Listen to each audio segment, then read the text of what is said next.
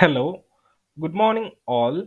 Today in this video, we are going to discuss regarding how to add text field in Odoo. So currently in the screen, you are seeing Odoo version 15 community edition where we are continuing our Odoo 15 development tutorials.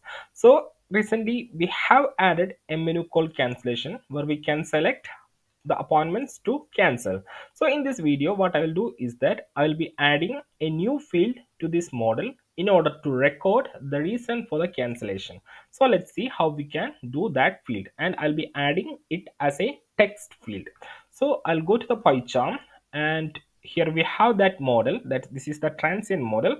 So let's see how we can add a new field of type text. So this is simple and it's same as other field. So what I'll do, I'll be adding a new field to record the reason of the cancellation. So I'll name it as a reason equal to fields dot, the field type should be text, field dot fields dot text. Then you can give the string reason. So this is how you can define a text field in Odoo. Just fields dot text, give a string. Now you can define this field in the corresponding view. So here we have the corresponding view. This is the appointment field. I'll add right below it the reason field. So let's restart the service and let's upgrade the module and see. So from here I'll upgrade OM hospital module.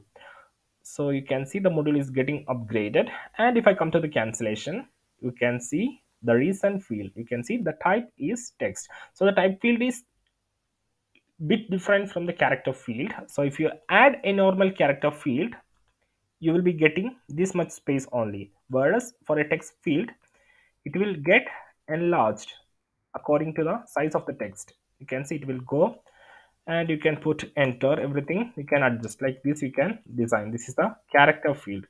So this is how you can define a text field in Odoo. Simply define fields.text, give a string, then add it to the corresponding view. So that's all about this video. If you like the video, please do click the like button and support us by sharing, liking and commenting. So that's it for the day. Have a nice day. Thank you.